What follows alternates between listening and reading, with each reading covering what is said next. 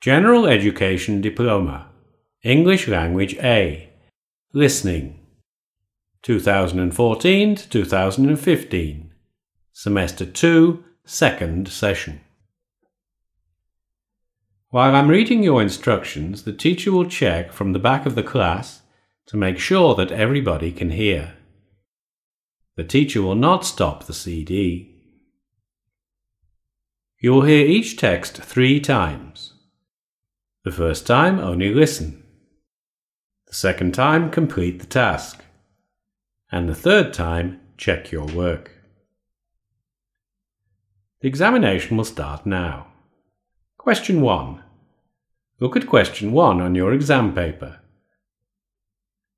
You're going to hear a conversation between a novelist and a film producer. But first you have 30 seconds to study the task.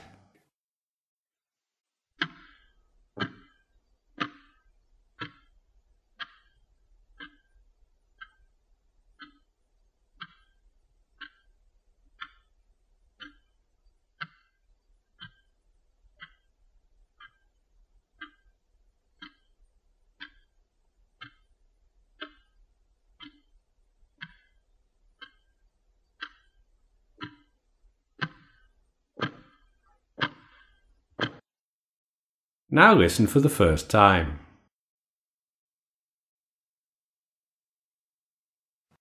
Morning, Mark. Now before we start, let me first congratulate you on the success of The Open Window. It's a wonderful film. Thanks. But I couldn't have done it without the beautiful story that it was based on. Thank you. Anyway, as I told you on the phone, I've been looking at a couple more of your novels. The Visitor and The House by the Lake. Oh, I prefer The Visitor. So do I. It's another of your classic love stories, full of romance. But to make a film out of it, we'll need to make a few small changes. For example? Well, for a start, there are too many secondary characters, such as the hero's old school friends and some of the heroine's relatives. Yes, I can see that. They're probably not really necessary to tell the story. Okay, we can cut some of them out. Good. Now, what about the way the novel ends, with the hero being killed in a car crash? Can't we keep him alive somehow? You know I don't like sad endings, and neither do our audiences. No, I don't think I can allow that. It would change the whole meaning of the story. Maybe, but can't we have him just badly injured in the accident, and then recovering after a few months? No, it doesn't feel right to me. Look, who's going to be our scriptwriter? Will it be Stephen Emerson again? Yes, we hope so. He did a great job on The Open Window, didn't he? He certainly did. So, why don't we just wait and discuss the ending later with him? Okay, fair enough. Next, we need to talk about money. Now, how much do you want for the copyright of your novel? $500,000. $500,000? But last time it was only $350,000. Why the increase? You're making a lot of money from The Open Window, aren't you? Yes, but... Okay, I'll accept $450,000, but I'd also like to keep some parts of the copyright. What do you mean?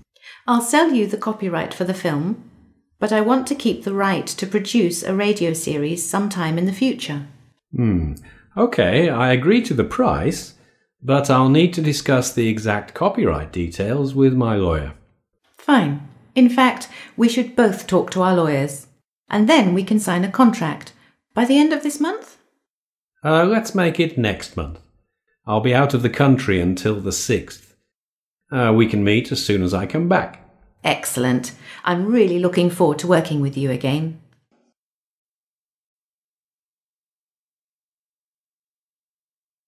Now listen again and complete the task.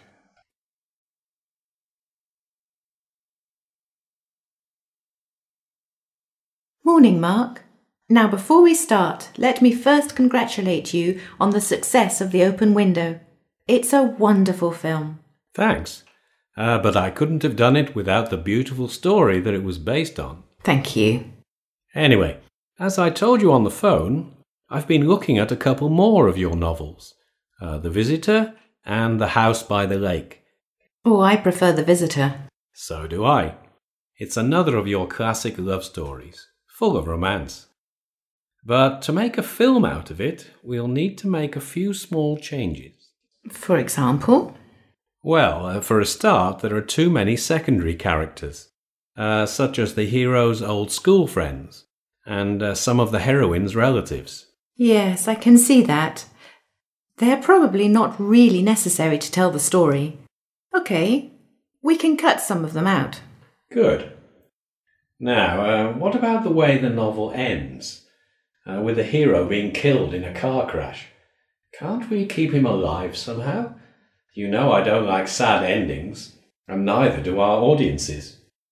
No, I don't think I can allow that. It would change the whole meaning of the story. Maybe, but can't we have him just badly injured in the accident, and then recovering after a few months? No, it doesn't feel right to me. Look, who's going to be our scriptwriter? Will it be Stephen Emerson again? Yes, we hope so. He did a great job on The Open Window, didn't he? He certainly did. So, why don't we just wait and discuss the ending later with him? Okay, fair enough. Next, we need to talk about money. Now, how much do you want for the copyright of your novel? $500,000. $500,000? But last time it was only $350,000. Why the increase? You're making a lot of money from The Open Window, aren't you? Yes, but... Okay, I'll accept $450,000, but I'd also like to keep some parts of the copyright. What do you mean? I'll sell you the copyright for the film, but I want to keep the right to produce a radio series sometime in the future. Okay, I agree to the price, but I'll need to discuss the exact copyright details with my lawyer. Fine. In fact, we should both talk to our lawyers, and then we can sign a contract. By the end of this month? Let's make it next month.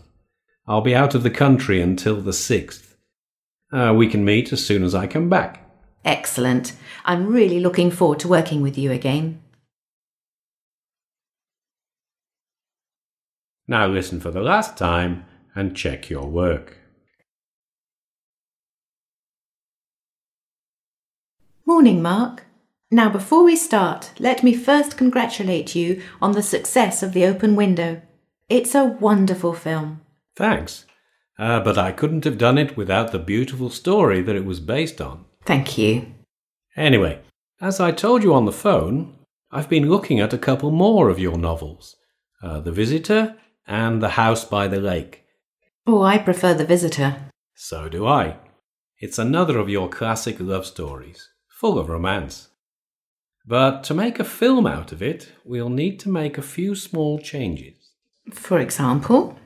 Well, for a start, there are too many secondary characters, such as the hero's old school friends and some of the heroine's relatives. Yes, I can see that.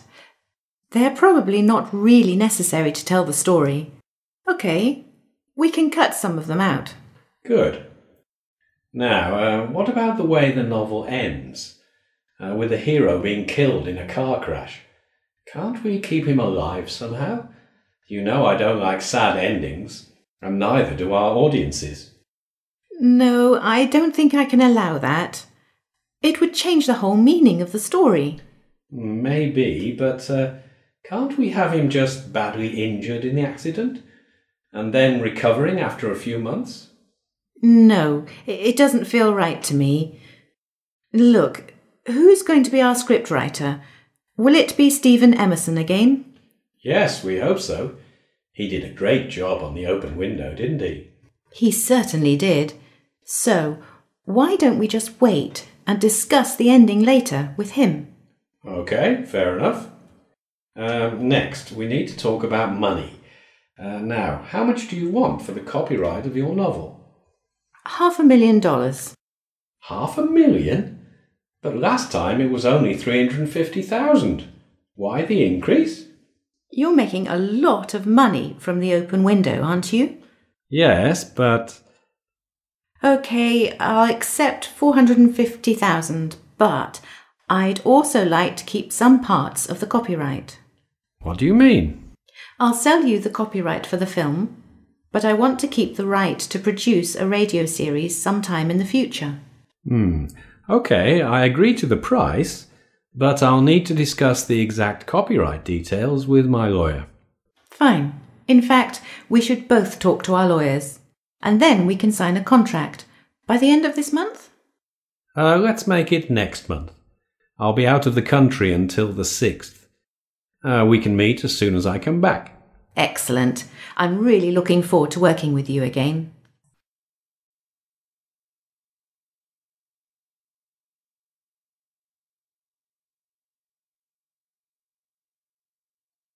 That is the end of question 1. Now go on to question 2. Look at question 2 on your exam paper. You're going to hear a woman telling us about her career. The text will be in 2 parts, each with a different task. But first you have 30 seconds to study the 2 tasks.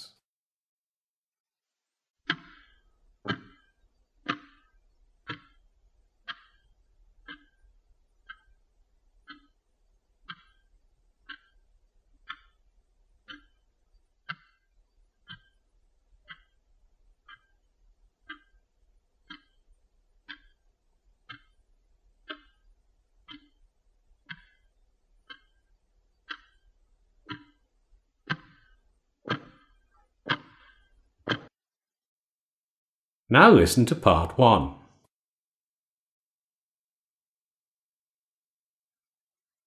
Hi, my name's Linda Strachan and I'm an interior designer.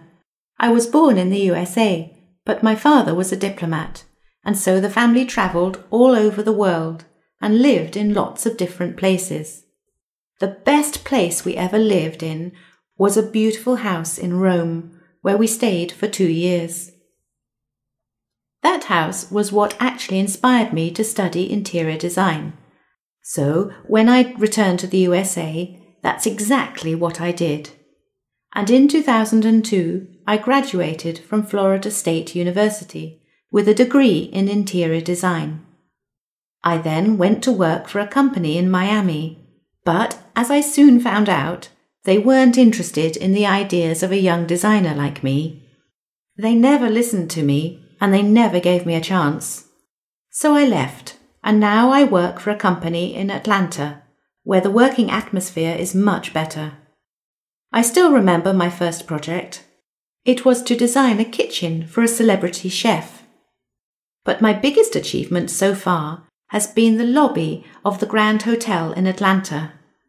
When I sat down to make the plans, I remembered our old house back in Rome. So the style is Italian, but with plenty of modern glass and metal. It worked, and I actually won a prize for it.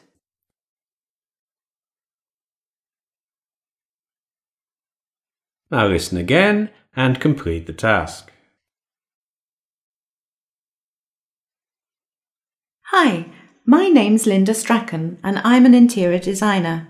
I was born in the USA, but my father was a diplomat, and so the family travelled all over the world and lived in lots of different places. The best place we ever lived in was a beautiful house in Rome, where we stayed for 2 years. That house was what actually inspired me to study interior design. So when I returned to the USA, that's exactly what I did. And in 2002, I graduated from Florida State University with a degree in interior design. I then went to work for a company in Miami, but as I soon found out, they weren't interested in the ideas of a young designer like me. They never listened to me, and they never gave me a chance. So I left, and now I work for a company in Atlanta, where the working atmosphere is much better. I still remember my first project. It was to design a kitchen for a celebrity chef. But my biggest achievement so far has been the lobby of the Grand Hotel in Atlanta. When I sat down to make the plans, I remembered our old house back in Rome. So the style is Italian, but with plenty of modern glass and metal. It worked, and I actually won a prize for it.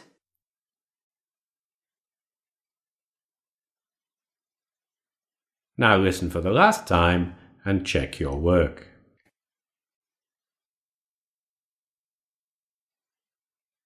Hi, my name's Linda Strachan and I'm an interior designer.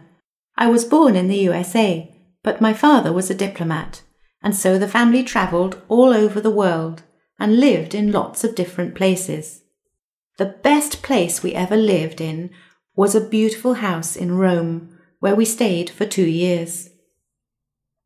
That house was what actually inspired me to study interior design. So when I returned to the USA, that's exactly what I did. And in 2002, I graduated from Florida State University with a degree in interior design. I then went to work for a company in Miami, but as I soon found out, they weren't interested in the ideas of a young designer like me. They never listened to me, and they never gave me a chance.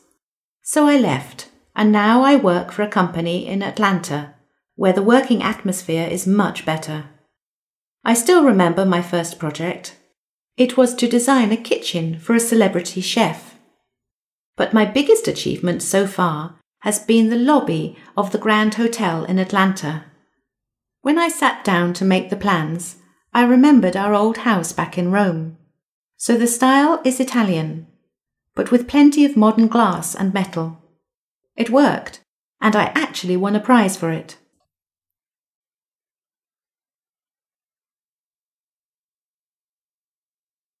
Now listen to part 2. A typical working day? Well, I arrive at my office at 8 and begin the day by replying to any emails I've received. After that, I make a few phone calls. Then I usually visit one of our construction sites.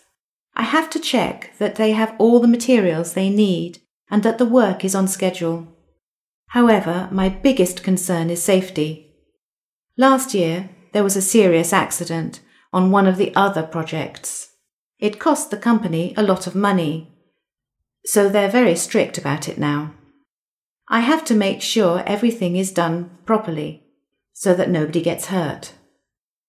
After a quick lunch, I spend the afternoons in our showroom doing customer consultations. They tell me what they want and the styles and colours they prefer, and I make suggestions. The showroom is actually quite small, and there's not enough space to show them all our different designs for walls, ceilings, lighting, furniture and so on. That's why I've recently developed an electronic catalogue, which has made things much easier. And that's it really. On my way home, I stop at the supermarket and buy something for dinner. After we've eaten, the whole family sit around together, chat and watch TV.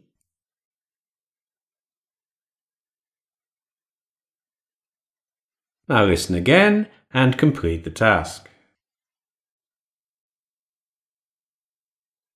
A typical working day? Well, I arrive at my office at 8 and begin the day by replying to any emails I've received. After that, I make a few phone calls. Then I usually visit one of our construction sites. I have to check that they have all the materials they need and that the work is on schedule.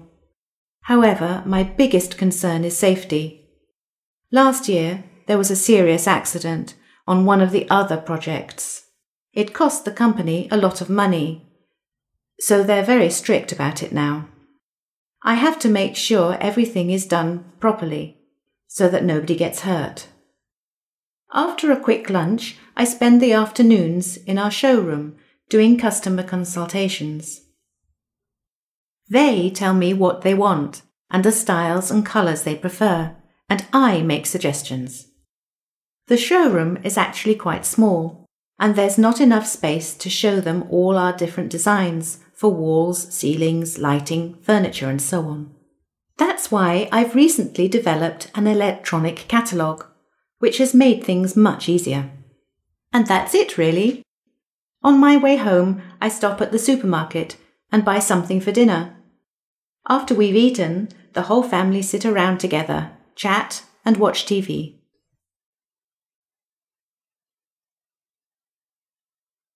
Now listen for the last time and check your work. A typical working day?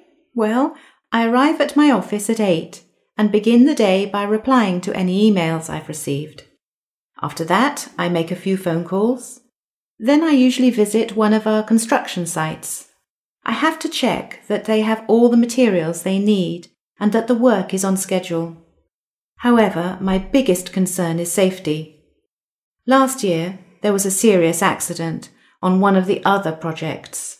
It cost the company a lot of money, so they're very strict about it now.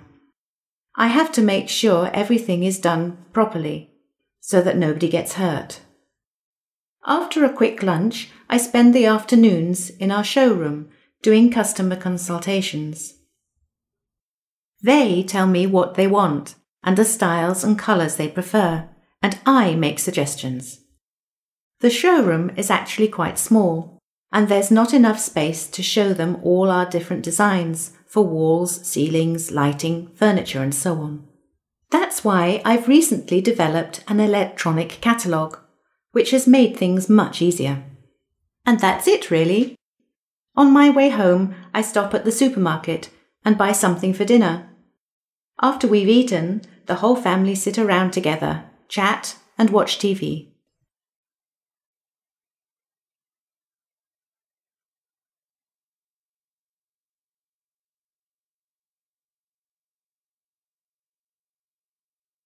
Thank you. That is the end of the listening examination. Now go on to the next question.